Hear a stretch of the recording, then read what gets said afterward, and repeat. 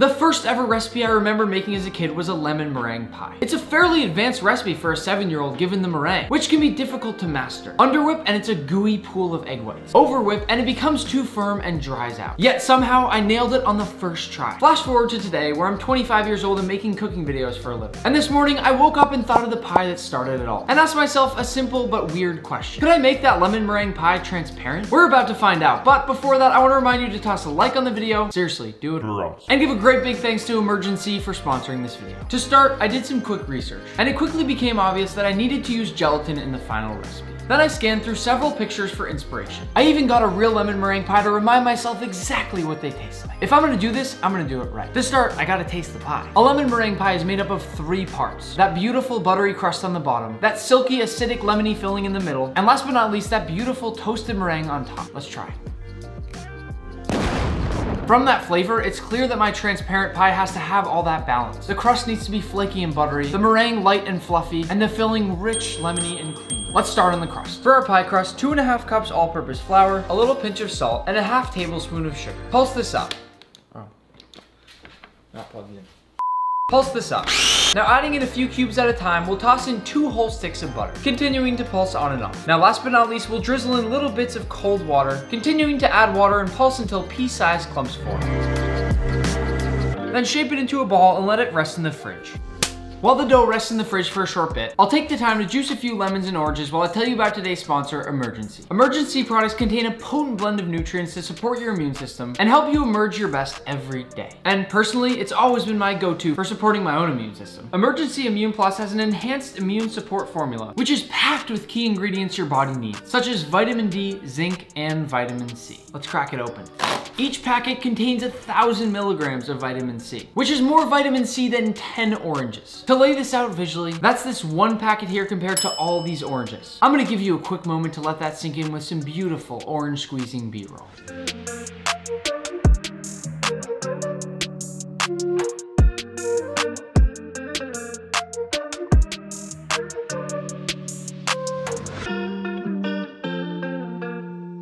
I figured juicing oranges here would be quite fitting, especially considering my favorite flavor is super orange. Lastly, Emergen-C is gluten-free, vegetarian, and contains no artificial flavors. Not to mention, it helps to support my busy lifestyle and can be easily incorporated into my daily wellness routine. Go buy some now with the link in the description below. And with all that said, let's get back to this pie. Once our dough has rested, it's time to roll it out.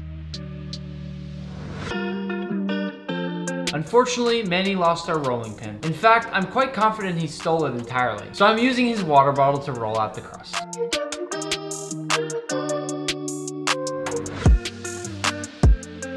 Once your dough's rolled out, roll it up over your pin or water bottle, then give it a light brushing of brown butter, the easiest way to elevate any baked good you make. Then lay that pie crust all the way across. At this point, we want to go all the way around the pie and really let that pie crust wedge against the edges of our pan. Be gentle with it and just take your time. Then trim around the edges, leaving just a little bit of space up top to make a nice pattern. Now go all the way around your pie, pinching up on the edges and pushing in on the sides, just to start to get that really nice pattern. Once our crust is perfect, we'll prick it all over the bottom with a fork to make sure it doesn't puff up. Then we'll toss in a piece of parchment paper along with some sugar to weigh it down. We'll bake this at 425 Fahrenheit for about 10 to 15 minutes until it's golden brown and beautiful. Now for the exciting part, our pie filling. First, I'll go in with about 5 cups of cool water. This right here is gelatin. You might often see it in a packet like this instead, in the powder form. But these gelatin sheets here will make a much clearer final version for our lemon meringue pie. I mean, you can literally see my eyes through these sheets. The first thing we need to do with our gelatin is bloom it. So sheet by sheet, I'll toss it into the cold water and we'll let it bathe in there for about 10 minutes to hydrate. Moments later, our gelatin sheets look like this. They're even more see-through, silky smooth, and pretty jelly-like at this point. They've also become extremely flexible.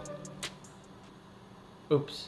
At this point, over what's called a double boiler, we're gonna slowly stir to dissolve them. As this process happens, I'll be adding in different things to start to get that lemon meringue pie flavor. The key is gonna be utilizing real ingredients, such as lemons or these big plump oranges, while also keeping that nice crystal clear color. Citric acid is what you find on all your favorite sour candy. And when you put it on your tongue,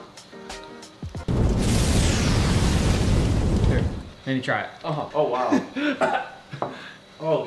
Adding in a touch of citric acid is what's gonna give us that sour tart pop without adding too much lemon juice, which will cloud everything up. At this point, I'll take a dropper and take just a little bit of that orange and lemon mixture, circling around evenly and keeping an eye to make sure it doesn't get too cloudy. This part is all about trial and error. Next, I have just a touch of lemon extract, and I won't be adding all that much given how powerful it is. Now, I'll continue mixing. And at this point, you can see no gelatin sheets remain. I'll take a quick taste. Add in just a tiny pinch of sugar, a teeny bit more citric acid, and a little bit of butter extract to get that creaminess that I get in a lemon meringue pie. Now we can pour this into our tart. Once our tart is finally done, we'll gently remove the sugar weight to reveal a nice buttery crust. At this point, you can see our liquid has cleared up, and I'll go straight into that pie crust. Immediately, I'll toss this in the fridge and let it set for about 6 to 8 hours. While we wait, we'll make our meringue. Very simply, we want to separate out a bunch of egg whites, making absolutely sure to get nothing but the egg white in the bowl. Meringues can be hard, but they can also be very simple if you're diligent about how you make them.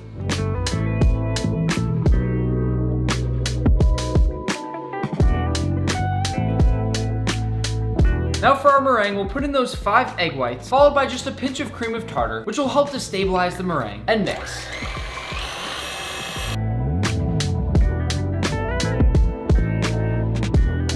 Once nice stiff peaks have formed, our meringue is set. That right there is a thing of beauty. Something about it is just gorgeous to me. And 6 hours later, our meringue pie is done. I know it doesn't look like much, but it turned out really well so far. The one real issue I can see is that it looks to have gotten a little bit soggy throughout the crust, and I don't really know how to combat that. I mean, we cooked our crust fully, but because there's so much water and liquid in this filling, it might just be one of those things that's impossible to avoid. I just hope that it holds together when we go to cut it and take it out. But before that, let's look at some B-roll jiggling.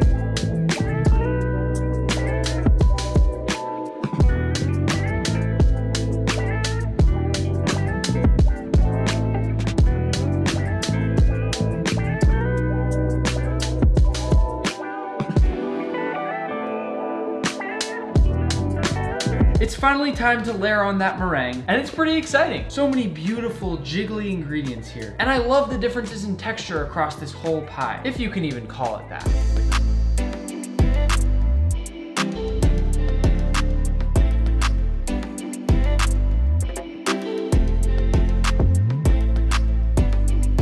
Finally, I'll use a wooden spoon just to add some texture to my lemon meringue pie, just to get some of those nice, beautiful peaks coming off the top. And now it's time to torch. To torch, I'll just lightly go over my meringue to get it nice and golden brown all across that surface. Alternatively, you can use a slightly larger flame torch.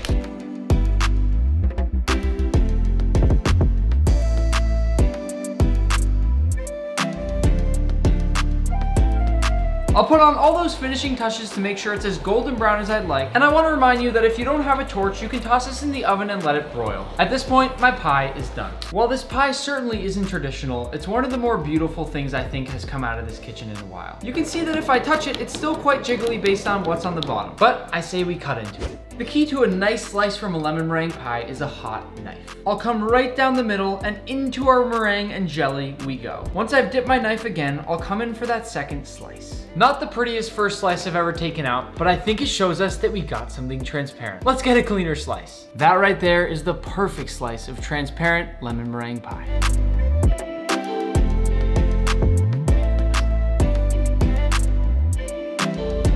I'm gonna run my phone across this just to show you how clear this is. I mean, this literally somehow came out perfectly see-through. It's finally time to taste. I'll take a nice well-rounded slice of my pie, and here we go.